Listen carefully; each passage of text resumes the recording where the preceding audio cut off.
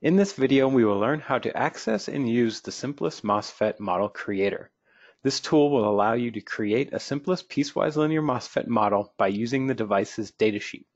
Or, if you do have a SPICE model of the device, you can also use this tool to fine-tune your SIMPLIS model that has been extracted from the SPICE model. Both scenarios will be discussed. Before moving on, I would like to mention that there is a license dependency. Those with Pro or Elite licenses will be able to utilize the digitized datasheet curve tool that is included with Symmetric SIMPLIS. Those with Classic licenses will still be able to use the tool. However, you will have to manually calculate the datasheet information. The first scenario we will look at is when you only have a datasheet available for a MOSFET. Now, before we get started, you will need to gather the necessary graphs from your datasheet and save them to your computer. The graphs you will need are the parasitic capacitance curves, the transconductance gain transfer function, and the body diode transfer function. Once you have those graphs saved, you can now launch the tool. To place a custom MOSFET model, you must use the part selector. In the part selector, open the discretes tree, then open the MOSFETs N-channel or P-channel tree, and select the Create from Datasheet item.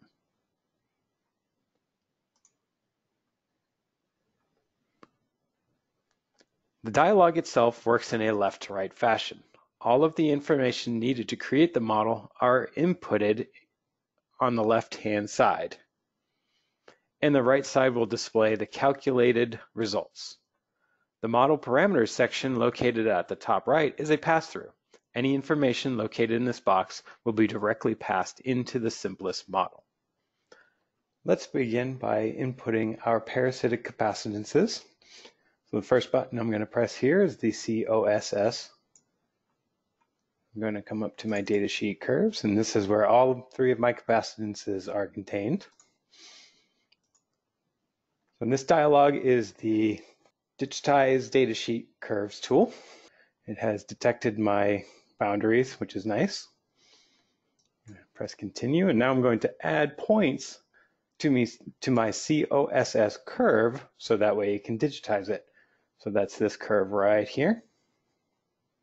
And I'll just add points along it. And once it fits the shape nicely, I'm going to press continue. Now I'm going to put my horizontal and vertical axis limits. So my horizontal axis goes from 1 to 50 volts, and this is a logarithmic scale. My vertical axis goes from 0 to 1400 picofarads, and that is not a logarithmic scale. And I'm going to press complete. You notice this green button now.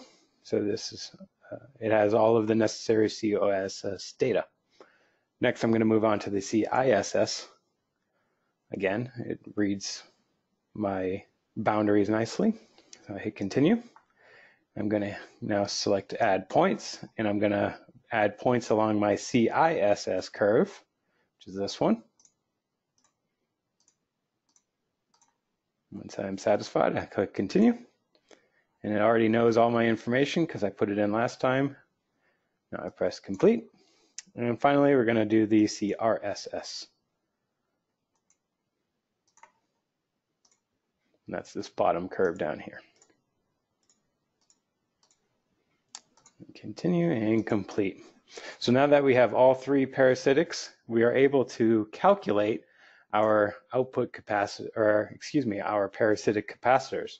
Now keep in mind, SIMPLIS likes to use charge instead of capacitance. So we have gone ahead and calculated the capacitor values and then integrated them to get our charge, our voltage versus charge curves. And finally, we have then piecewise linear curve fit along those.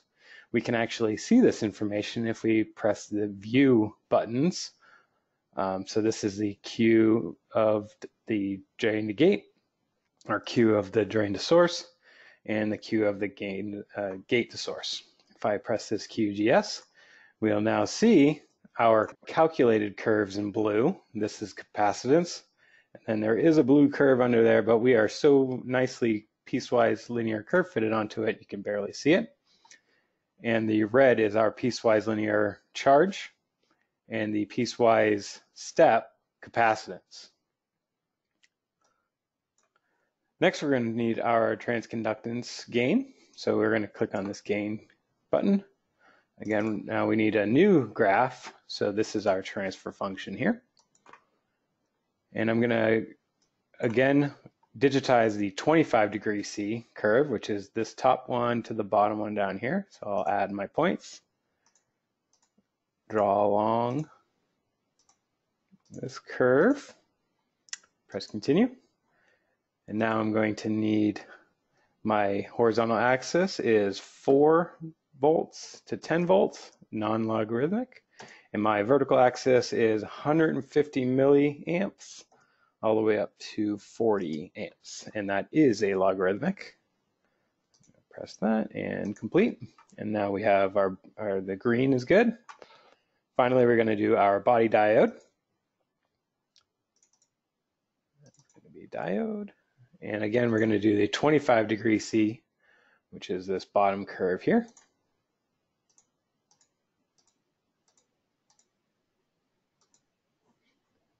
Press continue, and my horizontal axis goes from 0.4 to 2 volts, non-logarithmic, and my vertical axis is 0.4 amps all the way up to 55 amps, and that is logarithmic. So I press complete. Now that we have all greens over here, we notice we can now create this. So we've inputted all of our data sheet information. However, we now need to optimize our curve fitting down here. And we do that by manipulating the drain to source voltage and the drain current. If you look at the body diode, you notice we are trying to curve fit all the way up to 83 amps. However, in our circuit, this MOSFET will only see about 13 amps maximum. So if we now change this to 13, you'll notice we curve fit based on 0 to 12, or excuse me, 0 to 13 amps. And we can see that is here as well if we look at the waveform, and now it goes from 0 to approximately 13. And then same with the drain to source capacitance. This MOSFET will only see about 12 volts, so we change this to 12 volts. And you can now see it has curve fit between 0 and 12 volts.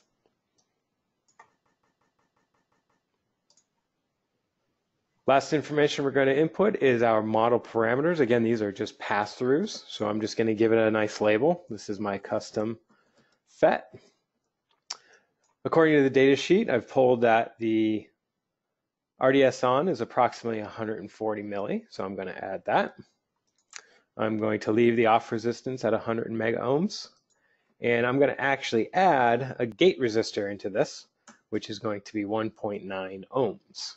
Now, of course, this could be added externally, but I'll go ahead and add it internally.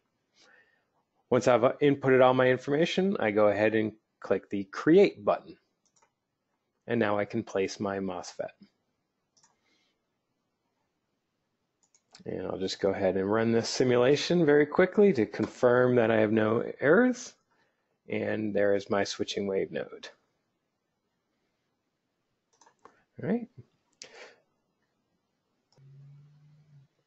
The next scenario we would talk about is when you do have a SPICE model that you can extract into SIMPLIS, but you'd like to fine-tune that SIMPLIS model. So what I'm going to do here is I have the IRF 530 already extracted at a level 2. I'm going to just go ahead and run a simulation so we have a baseline. And this is the output of the switching node here, this node right here. And what I'm going to do to bring up the custom SIMPLIS model tool is select the MOSFET, right click to bring up the context menu, and then select the Edit Additional Properties item. So as you can see on the left, we have our all greens, meaning that we have a valid model. But what we want to do now is we want to come over here to the results and then be able to manipulate or turn off certain items. So what we could do is we could turn off the drain to gate capacitor by using this drop down menu here and select disable. Notice it'll exit out. You can also do this with the drain to source capacitor, and you can also disable the body diode by clicking on this checkbox on the left-hand side. As you notice, if you enable and disable different devices, an X mark will pop up over the device that is disabled. I'm going to go ahead and turn back on the body diode. And what you could also do is change it from disabled to be user defined. In this case, what you could do is manually input your voltage versus charge values.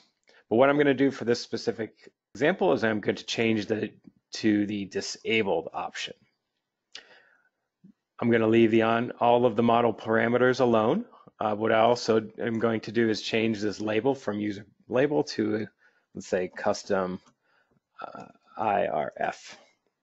And now when you're all ready, you can go ahead and hit create. And now you'll notice our MOSFET has the custom IRF label. And let's go ahead and now press F9 to simulate to see how it changes the model. And I'm going to zoom into one of these switching cycles, and actually I'm going to zoom into the falling edge here. And now we can see that our new model without the drain to gate capacitor falls much quickly because there's no discharging of that capacitor. So to wrap this up, the custom SIMPLIS MOSFET tool allows a user to create a SIMPLIS piecewise linear MOSFET model by utilizing the digitized datasheet curves tool. It will also allow you to fine-tune a MOSFET model that you have extracted from a SPICE model.